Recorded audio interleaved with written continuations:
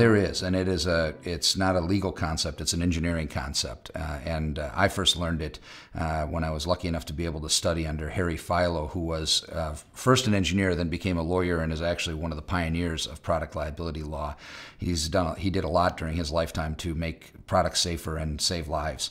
But he instructed us from his engineering background that it is always unreasonable and always unacceptable to allow a serious injury or death when reasonable accident prevention methods would eliminate or minimize the chance of that serious injury or death.